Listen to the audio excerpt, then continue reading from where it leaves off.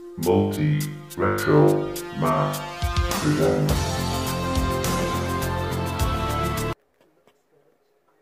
A review. Have you ever wanted to play Amiga games on your PC using an emulator or something? You know, to take you back to the nostalgia days? Well, I have, and I've been using an emulator for quite a long time. However, I've just seen a new one, and it's brilliant. Lately, the emulation scene's been doing quite well. I've been a big fan of an Amiga computer quite a long time. Amiga 500, 1200, they're brilliant little machines. Well, they were. Compared to like nowadays to PCs, you know, they're not really a patch on them. However, this video is to help you decide if you wanted to use an emulator on a PC, which one to go for. Now, the most common one, which everybody tends to use, is WinUAE. Okay, now that has got a rating on this thing of 7.8 out of 57 votes. Okay, however, I've just found this one, FSUAE, open source one, and it's got a rating of 7.6 out of 33 votes. However, this video is going to show you why I prefer this one to the others. Okay, so first to discuss about WinUAE. The good thing is it's very configurable. You know, you've got lots of different options on the left hand side. However, if you're just starting out, you may not, or if you don't know a lot about Amigas, it could be a bit confusing, a bit sort of too much for you, if you like.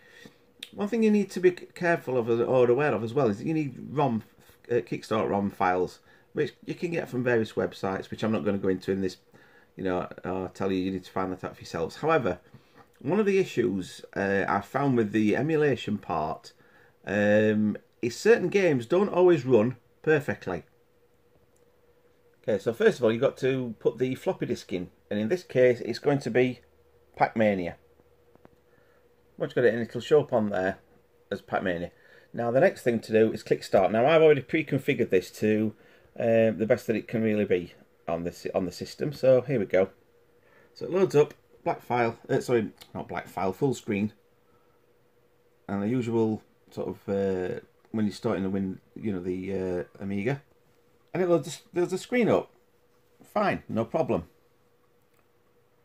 They have got an option as well that you can actually listen to the sound of the actual file starting. As you can tell, I'm using the. Okay, so here we go.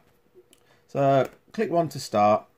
And it's already found out, or it's worked out, that I've got a joystick or joypad rather enabled on here. Don't worry about the flickering, that's just how it is on the screen. It doesn't look like that on the screen at all. It's perfectly fine on a laptop or whatever. And then I've turned the door variant low because I'm expecting a parcel delivery, but here you go. Now, one thing what you'll see on here, which really bugs me when it loads up, so this is like obviously in real time, like with a normal floppy disk. Now, you can see that you probably might be able to hear music, I'm not sure. But you see there, look, the shadow on Pac-Man is wrong. Okay, that's totally wrong. However, with FSUAE launcher, this one works slightly different. You have a start button there. So, I'll not bore you with all the other, same as the other one. So when we get onto the game, you'll see same loading screen, same title screen, same selection screen, same thing screen there. And here you can see there, that is exactly what it should look like. Shadow to the bottom left hand corner. And when you look at the whole screen, it's actually a much better emulation than the other one. The graphics are correct, the sound's perfect. I mean, you know, the problem, the graphical thing as well is an issue with the other ones, but I do prefer this emulator actually. Pressing the F12 key gives you various options on here. So you've got like pause, load state, save state, reset Amiga, removable media. Now that's quite useful if you've got like a game that runs on say 4 discs. You can use that. In fact, I'll just show you. You've got an option on the disc which says multi-select. So if you select that, apologise for the delay because I'm using sort of holding that as well. There you go. So you got multi-select. Now, if you sort of scroll along and you've got more than one game that you want to use, like say Road Rash for example, you can click on that one. And I'm just doing this while I'm holding it. So you got there. So you select 2, click on open, and then you've got there media swap list. So what that then enables you to do is when you start the game, you've got an option like I showed you before with the discs, but it does it on here. You see there, you've now got disc 1 of 2. So disc 1 is in disc 1 drive, disc 2 is in drive 2, or the the external drive as you would say, and that's the internal drive.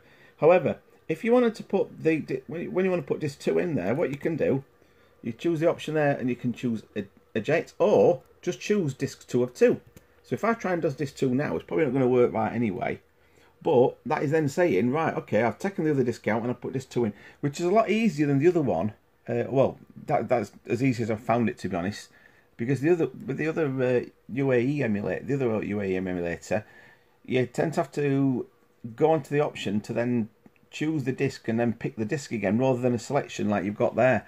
And I do find that even that's more convenient. Plus, the actual emulator software, or the emulation if you like, is much more accurate than the other one. Again, with graphical things, speed, it is so much better. So I highly recommend this other option, the FSUAE launcher. Again, it's probably not as well. It is configurable as well.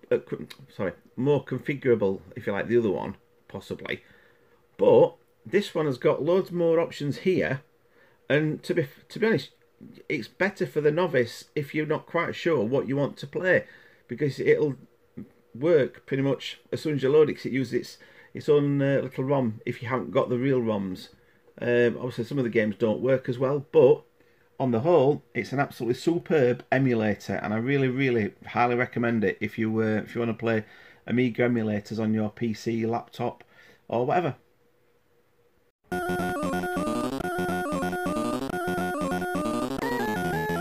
Thanks very much for watching this video.